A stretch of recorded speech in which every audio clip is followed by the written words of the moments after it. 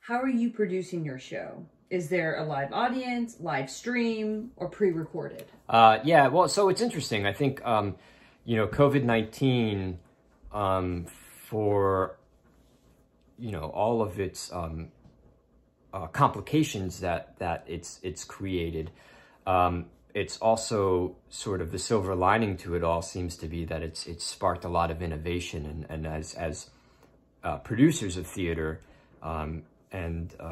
it's really kind of forced us to think outside the box onto what our normal sort of, way we produce things would be.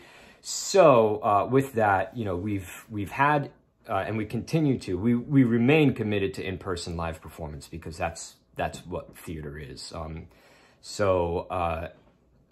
Of course, we, follow all the CDC, recommendations. We follow all the state guidelines, social distancing, mask wearing, limited capacities. I think now I think it just went up to 50%. But so we're adhering to all of those for our in-person live performances. But we're also sort of acutely aware that, given our demographic and, the age demographic of our normal patron, some of them just they don't really feel all that comfortable yet coming back to the live in-person format. So we've actually spent a significant amount of time. I've spent a significant amount of time researching and developing our live stream capabilities and our pre-recorded capabilities. So we actually, this season, we've introduced two new series to all of our programming. One is our streaming live series, and then the other is our recorded live series.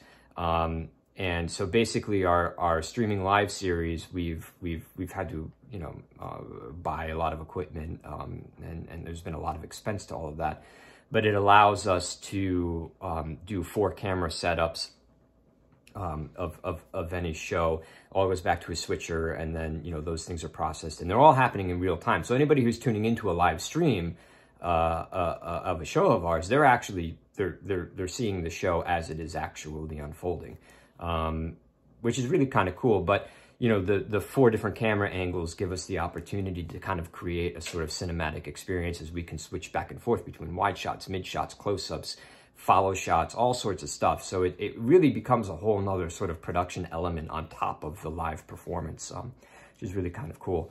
And then we have our recorded live series, and the difference between that, it's more like if you think about video on demand or like Amazon Prime. So we have our live streaming series that happens in time with the performance as it's actually unfolding, and then we go back and we have a recording of, not necessarily the live stream, but a recording of the show, which then we go through and we edit, and we put through a lot of post-processing, video processing, and then those are released onto our website, almost like an Amazon Prime, where it's like a 72-hour rental, and you pay a rental fee for it, and stuff like that. So yeah, that's been kind of cool that we've had to sort of reimagine the way theater works and the way that it can work, because I think so often you sort of get on the same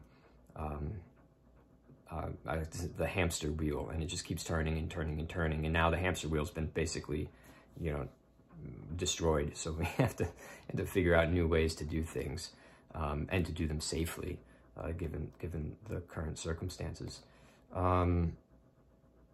Yeah, I think I answered it. Did I answer it? Is there another part of the question that I missed? Oh, I don't know. Well, you can edit this out, I guess, right? Or keep it in. It's funny. I don't know. Anyway, is that it? Done. Okay, good.